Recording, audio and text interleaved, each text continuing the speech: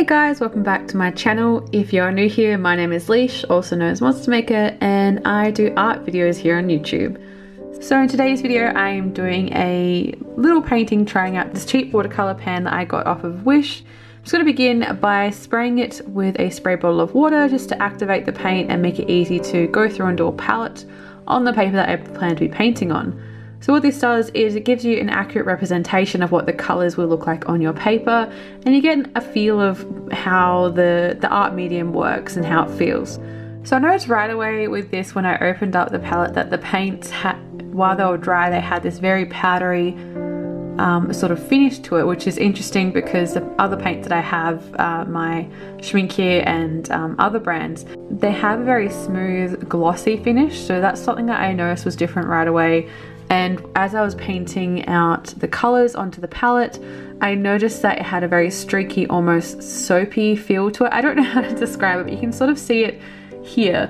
And maybe it's just me, maybe I'm spoilt and I'm used to using student or artist grade watercolors, which I have used for some time now, but yeah. So what I actually did for the first part of this is I sketched with a red Prismacolor Col-Erase pencil, which you couldn't see in the footage, so I just deleted that anyway. And I just did a bit of a sketch of a terrarium in a little bottle with some cute little plants, just because I thought, I don't know, I was inspired to do that at the point because I'm a bit obsessed with plants at the moment.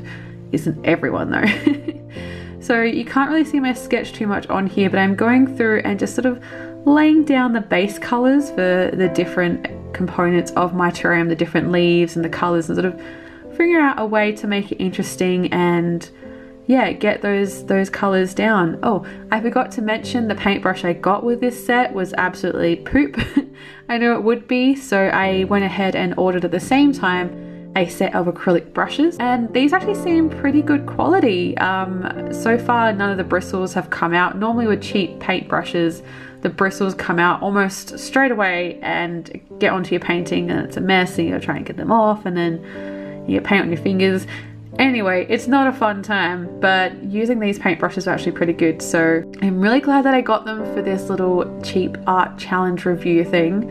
And it means that I'll actually probably keep them in my collection and use them with my more expensive brushes as well. I'm very much a person that I use a whole bunch of different brushes. I prefer synthetic. I don't ever get animal hair brushes just because, you know, I like animals and I don't want them to be treated cruelly and used for their fur or for their hair.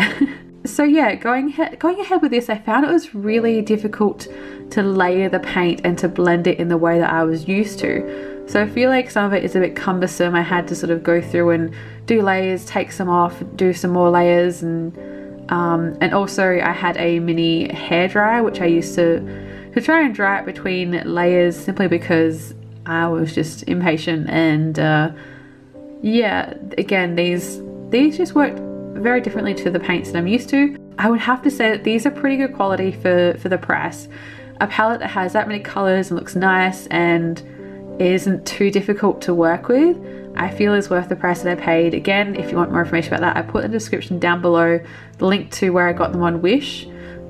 Wish is weird in the sense that sometimes there'll be items listed on there a couple of different times from a couple of different sellers, and so perhaps the one I got might not have been the cheapest version, but I'll still link to it just in case. I've got a few of these videos up. I've just recently did a Copic marker alternatives video using some markers that I got from Wish for an incredibly cheap price. I have to say, I feel like buying cheap supplies, they're really good if you don't have much money and if you're just starting out with art.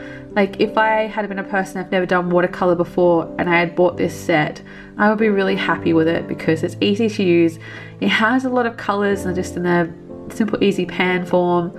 And yeah, only thing is obviously the brush wasn't very good, so I had to buy some other ones, but it wasn't that much extra anyway. And I'm just using paper that I already had. I think it's a draw and wash paper, so like a mixed media paper that I just happen to have lying around. I didn't want to go through and try and buy paper off of Wish simply because I hate cheap watercolor paper. I feel like paper is your foundation of your painting or of your drawing, and it kind of needs to be good quality. So, and I already have so much of it at home that I just wanted to use what I had, and I feel like it would give me a good accurate representation of, you know, how the paints worked. And so if things didn't go well, it's more likely to be the paint than the paper, and I would know that. But yeah, what I really love about these cheap art supply challenges is that it shows you don't need to have super expensive supplies to make good quality art.